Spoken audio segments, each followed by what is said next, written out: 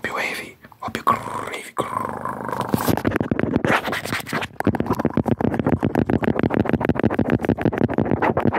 Hope you're gravy.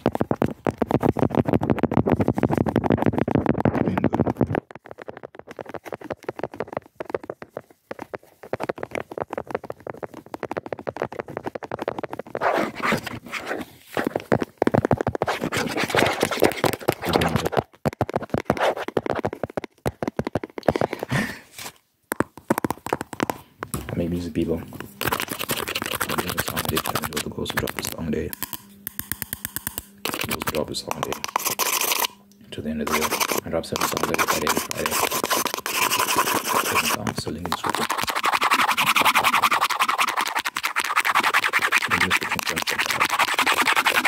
If you want to check out what I dropped this past Friday, link in the description.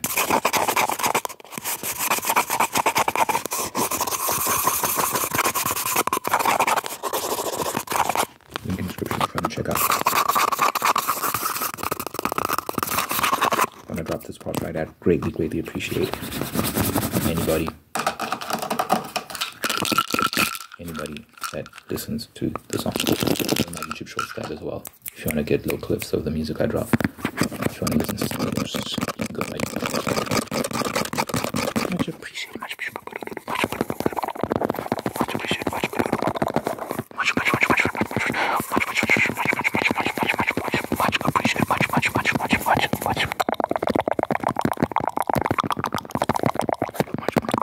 much appreciated.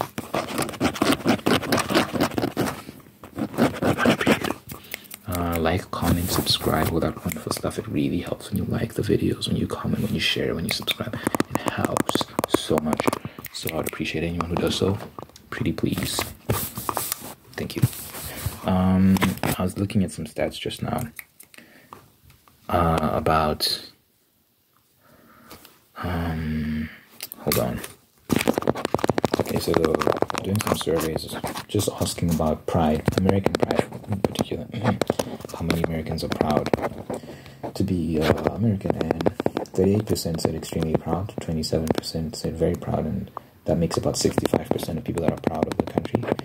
And then 22% said moderately proud, 9% only a little, 4% not at all. So people might see 65% and say, oh, that's pretty good, 65% of people are proud of the country. No, that's terrible, especially when your country is America.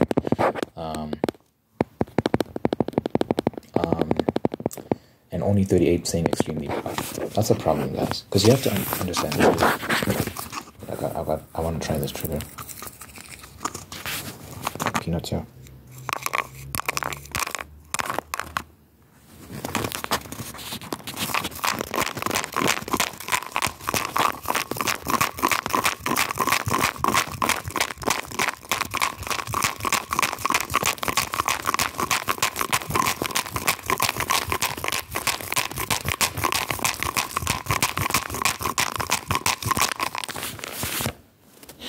That's fun.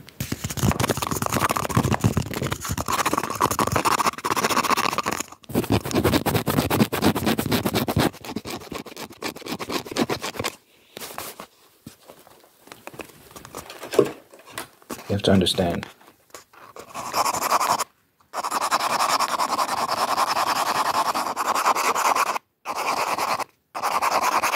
There's a difference between your country and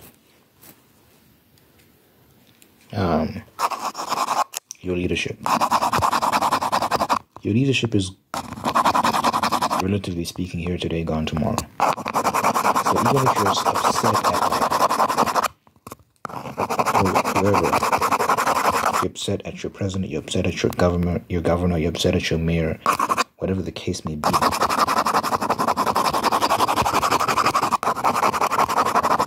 your country's supposed to represent something. Your country's supposed to stand for something. And that's what you should be proud of. So, I live in South Africa. Our government is shit. I'll tell you that from right now. It's terrible. It's one of the most corrupt governments in the world.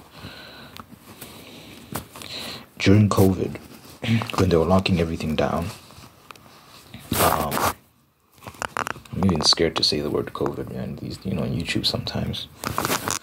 Anyway. Um,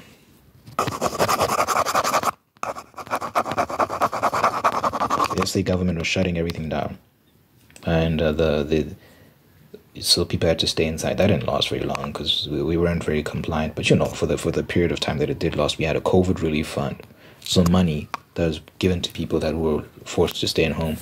So this was mainly for poor people.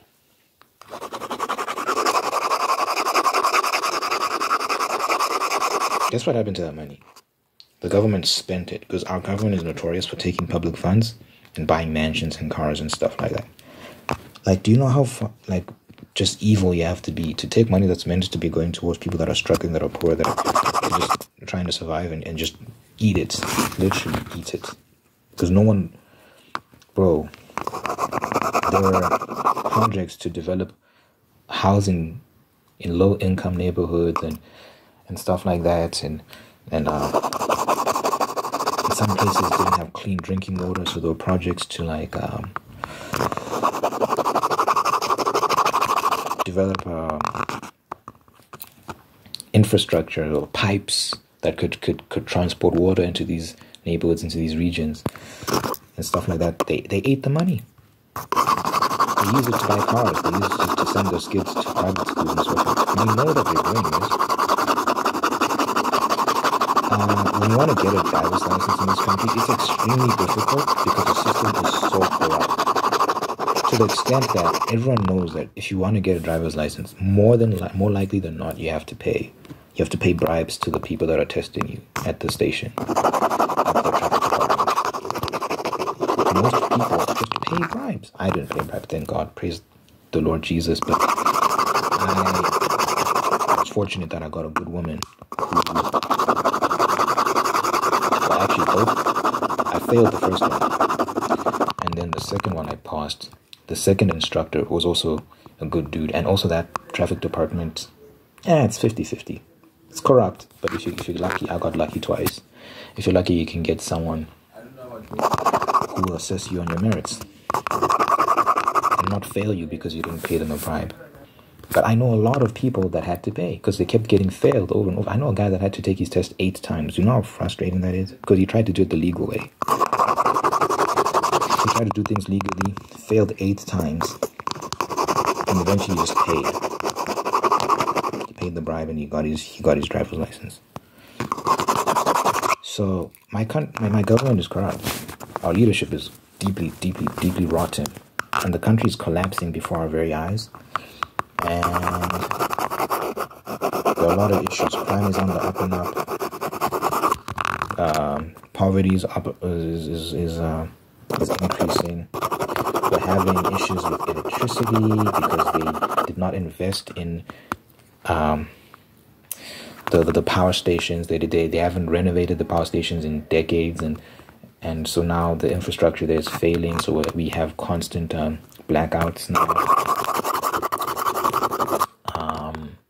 Same thing with the water, which I didn't think would be a thing, but we have random water shortages sometimes. Like, you'll just open the tap and there's no water coming out and you don't know when it's going to come back.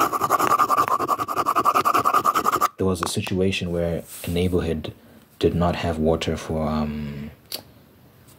3 months or something like that. No, it wasn't. I think it was 50-something days. 50-something days. Yeah, if I remember correctly. So what would happen is there'd be this massive truck that would go to that neighborhood, and people would come out of the houses and then collect water in bottles and stuff, and that's how that would be your water. Your water for bathing, for drinking, for cooking, so on and so forth. You get it in this truck because the government, instead of using taxpayer money to invest in infrastructure that can allow water to seamlessly flow throughout these neighborhoods, they ate the money. They ate the money. Now we're having network outages from time to time. I don't know, that's not as prevalent, and I hope that was just a one-off thing, because I haven't been hearing much reporting about it. So I'm just praying that's not seriously. But anyway, I say all that to say, our government has issues. But I don't hate South Africa. You know what I'm saying? I love South Africa. I love the people. I think the people are wonderful.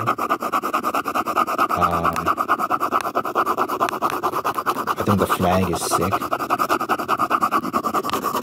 I think that the country itself is beautiful. The landscapes, wonderful country with wonderful people. We have a wonderful spirit. I don't hate the country. You go to America now. Now you go to America, the wealthiest nation in the world. There's a lot to like. Millions of people immigrate to America every day. Literally millions. How the fuck is it only 38% that is extremely proud? It makes me angry. It really does. These people are very, very ungrateful. There's a lot to like. There's a lot to be grateful for. And a lot of these people that will say that they're not proud aren't even from poor neighborhoods. They aren't experiencing any sort of real hardship. They have good lives. But because of whatever information they consume on TikTok, on social media, or whatever they hear from their friends in varsity, they go along with this narrative that they must hate their country. It's like, why? Why not be proud? Why not say, look, this is what my country represents. I'm proud of my country because of this. These are our core values, and no one can take that away from us. So even if you have a bad president or whatever the case may be, whatever reasons you are for not being happy, if all of that is considered, this is what like America represents at its core. Therefore, I'm proud to be American. I'm proud to fly the flag. I'm just proud. And no one can talk shit about my country. That's the attitude anyone of any country should have. If your core values are aligned with that country. If not, leave. Why are you there? A lot of these people, right, that say they hate America, even if they were presented with the opportunity to leave, they would never leave. It baffles me.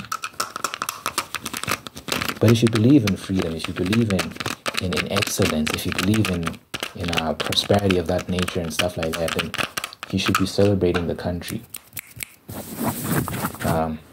It's the most diverse country in the world.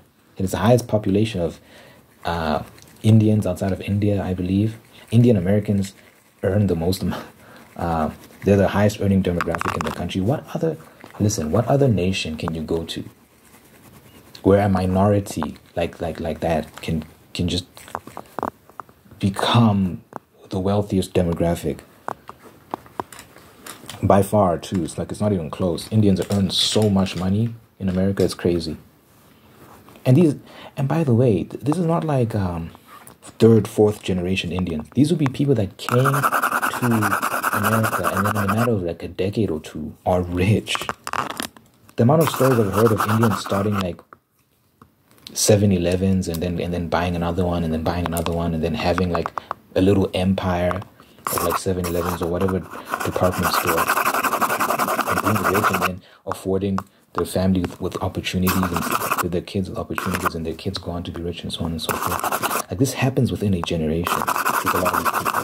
Same thing with Asian Americans, like East Asian, like Chinese, Japanese, so on and so forth. Rich. Even Africans. So not the black people, but Africans. So not like black Americans, but Africans, so like Nigerians, Ghanaians, so on and so forth, that migrate to America. They do very well economically. Very well. And Nigerians in particular do very well. That's something that like you should be proud of that. The economic opportunities your country provides for people. Millions of people every year from around the world go to America in search of a better life. So the fact that people are so upset at their country just blows my mind. The lack of gratitude, man. And you know what it is? I said this before. When you're not grateful, when you don't value something, you're way more likely to lose it. And that's what we're seeing right now. America is falling apart before our very eyes. The economy is tattered. The housing economy is a mess. Foreign investors are pulling out of places like New York for several reasons I won't get into. You're seeing that the border is wide open, so illegal immigration is at an all-time high. People on terror watch lists are in the country. We just saw the terrorist attack in Russia where like 100 something people were just shot, were gunned down and killed in that terrorist attack. And people are speculating that something might happen in the US very soon. Who knows, man? Because your borders are wide open and no one seems to care. No one seems to think that's an issue. If you listen to the mainstream media, they were saying for a long time, as recent as like a week ago, that, hey man, this is not a real issue. People keep saying that the border is we have a border crisis. We do not have a border crisis. That's what people on MSNBC were saying. That's what people on CNN were saying. Absolutely ridiculous. The border is wide open. There's a story about a young girl who got killed by an illegal immigrant, beaten to death.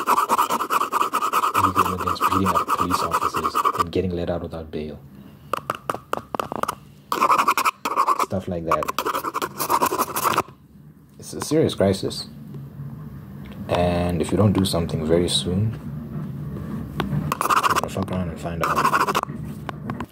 Oh my god, the thousands and thousands and thousands of people that have died because of the fentanyl crossing through your border. And this affects rich, poor, it doesn't matter. There was the celebrity, I forgot which celebrity it was. His son died of a fentanyl overdose. Because sometimes these drugs that you be getting, your cocaine, or whatever the case, and whatever you're smoking, whatever you're snorting, it'll be laced with fentanyl and you won't even know it. And this is fentanyl that's pouring through the border. People have been overdosing, ODing, dying because of this stuff. And someone made the point, if you take a substance and it kills you and you did not know that that substance was inside of whatever it is you were intaking, you didn't overdose, you were poisoned. That's poison. If you're doing cocaine, you don't know that you shouldn't be doing cocaine anyway, but you're doing cocaine and you don't know that your cocaine is laced with fentanyl and you snort it and then you OD on fentanyl, that's poisoning. They didn't tell you that shit had fentanyl in it. But again, because the border is wide open, there's very minimal border restrictions. That's when stuff like this becomes possible.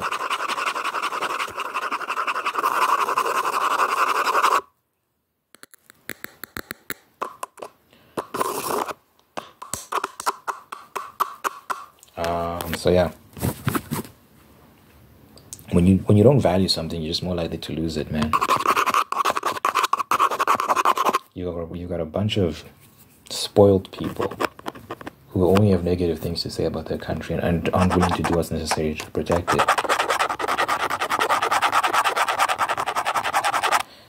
And yeah, we're seeing the results. It's very unfortunate. Even with these upcoming elections, you know, I'm a data person. I'm not interested in emotional arguments, you know. Whenever people talk about Trump, they always say Trump says mean things on Twitter. Trump said this, Trump said that. They always talk about what Trump said. They never talk about what Trump did. Look at policies, guys. Look at data. Compare one presidency to the next. When Trump became president in 2016, they said a lot of things. They said, one of the things they said is, oh, he's going to start a nuclear war. You can't give him access to the nuclear coast. He's going to blow us up. 4 years past that, never happened. In fact, there were no new wars under his presidency. And he brought the Middle East as close to peace as it had ever been with the Abraham Accords. And oh God, they were so close to signing a peace deal between Israel and Saudi Arabia. And he'd sanctioned Iran. Billions of dollars had been sanctioned from Iran, so it meant that money could not flow into Iran. When Biden became president, he essentially ignored the Abraham Accords. He didn't do any work to further the work that had been done there, and he released those billions of dollars that had been blocked from Iran. And Iran took that money, gave it to Hamas, and Hamas went to Israel and did what they did on October 7th. And now we have Israel Hamas. You can directly trace this to Biden's actions. But Trump was the one that was going to start all the wars, right? Absolutely ridiculous. Russia and Ukraine.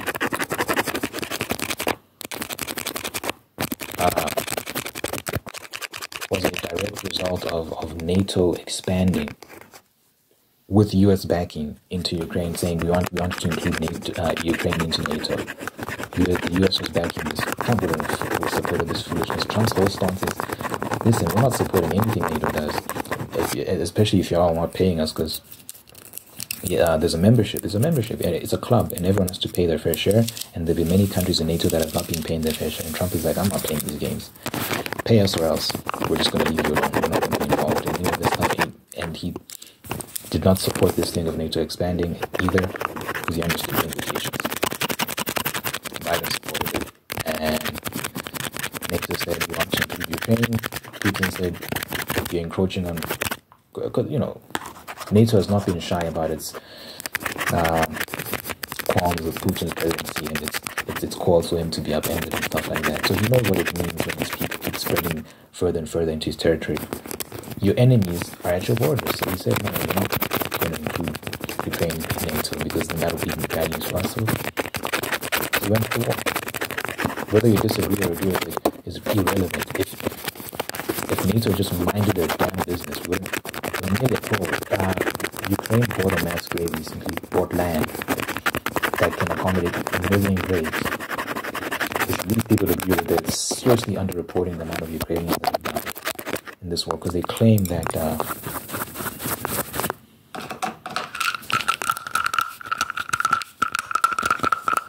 only 100,000 Ukrainians died, which is absurd. It's so stupid. It's a lie, because they've gotten so desperate that they're recruiting 60-year-old men to fight in the war.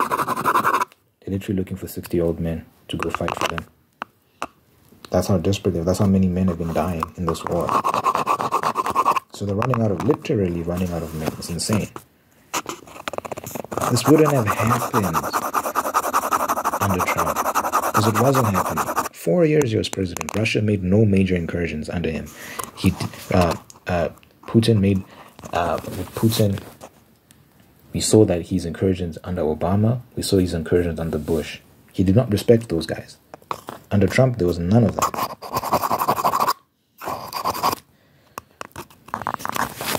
There was none of it. It didn't happen.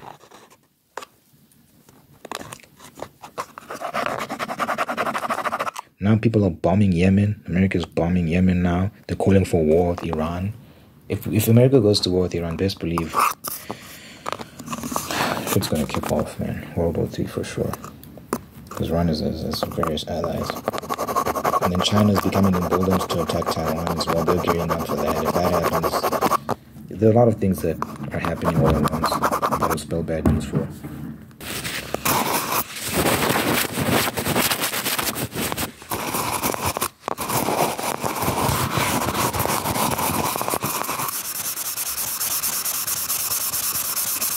A lot of things that are happening at once that will spell bad news for the world.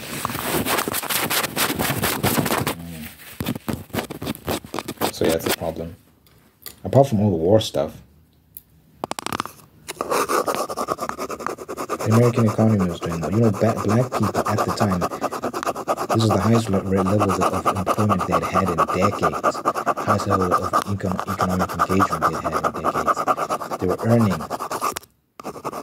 more money under Trump than they were earning under Obama or Bush. The economy was doing well. Anyone who's been paying attention, if you're paying taxes, if you're paying for fuel for your car, if you're paying rent for your home, if you're looking at interest on your loans, stuff like that, you would have noticed that things have gotten worse under Biden. Inflation, though, they'll swear up and down that there's no inflation, but people feel this. They know when they go to the grocery store that their money isn't stretching as far as it used to. These clowns that keep lying, the price of a Big Mac has always been a good measurement for how the American economy is doing. And Big Macs are, in some places, $8 for the burger by itself. It's absolutely ridiculous, dude. Way too expensive. There's no such thing as a dollar menu. We don't really have dollar menus here in South Africa, but I know in America they used to have dollar menus. And that doesn't exist anymore, right? Let me know if I'm lying. Well, that probably hasn't existed for a while now. But it's gotten worse under one specific president. So, you know, the economy is in tatters. Your global reputation is in tatters. Italy, I think it was in Italy, the state-sponsored media, they were making SNL-style skits, making fun of Biden, because Biden is always tripping wherever he's going. He's always saying random shit, falling asleep. He was at some conference in China, they were interviewing him, and while he was in the middle of answering a reporter's question, he said, anyway, I'm going to go to bed now. He literally said that. Anyway, it's time for me to go to bed now. While he's answering a question, a serious question from a reporter, he sometimes forgets what he'll be saying something, and in the middle of speaking, he'll be like, you just freeze and say, oh, anyway, never mind. Like, it's so random. It's like signs of dementia.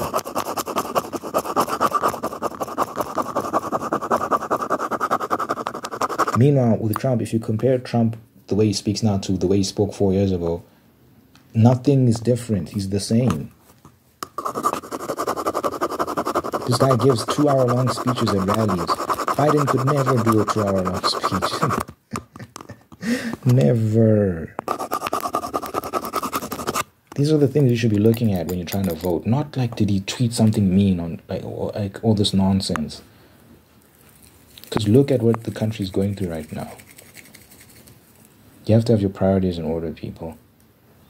The future's at stake. And the thing that's terrifying is that these are things that affect everyone, not just Americans, because if you have a weak president, it can spell World War III, and that affects everybody. So we're dealing with a voting class that doesn't know much about politics, so there's so many Americans who are so clueless when it comes to politics of their own country. They don't know anything. They just know that orange man bad. That's what the media said. That's what CNN said. That's what MSNBC said. That's what some guy on TikTok said. Some girl on TikTok. Orange man bad. Don't vote for Trump no matter what. Vote for who I tell you to vote for. Instead of thinking and being, let me compare policies. Let me compare data from that 4-year period to this 4-year period. Stuff like that. And then let me make an informed decision based on that. You shouldn't be basing your decisions off of like who's... You know, another thing that drives me crazy? One of the biggest criticisms of Trump is that he's just not presidential. He doesn't speak presidential. He doesn't act presidential. What you really mean when you say that is he doesn't act like a politician. Because that's what you've been trained to accept for many years now. Politicians, people who act nice, they act presidential. But then behind closed doors, the bombing Afghanistan, the bombing Iraq, killing millions of innocent people over false claims of weapons of mass destruction. Obama, Bush. So what you're basically saying, you prefer someone that talks to you nice, makes you feel good, but then they're fucking up your economy. They're killing people overseas. They're doing all sorts of things that are jeopardizing not only your country, but the globe, the global community. It's absurd. So what Trump says mean things on Twitter. Like, who cares? Like I said, there are no new wars under his presidency. None. He inherited wars from his predecessors, and he tried his best to put an end to that, and he was successful in many regards. With regards to getting rid of certain terrorist groups and stuff like that. But yeah,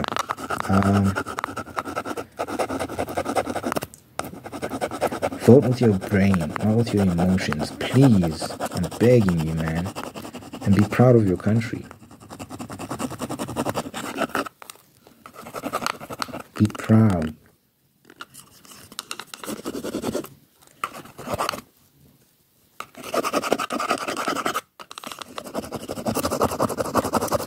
So yeah, man, I'm just frustrated, man.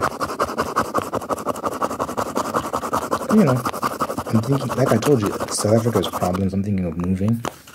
And America's definitely a wonderful place to consider, but, you know, you just worry that it won't be there. That things will become so unstable and it become too dangerous to go there. Because when you hear stories like people on the terror watch list are pouring through the border, you're like, oh, I don't know if I want to be there for when things, if I want to be there hopefully if things kick off if there's some sort of mass shooting or bombing or something, I don't want to be around when that happens. So all you can do is pray that like people make the right decision and they prioritize the important things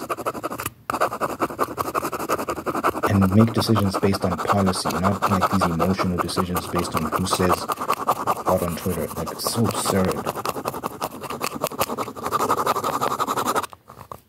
You know, in The Dark Knight, Jim Gordon said about Batman, Batman's not the hero the city wants, but he's the hero the city needs. It's actually a profound concept. It's like you don't always get to pick and choose who your savior is. For most of history, the people that have been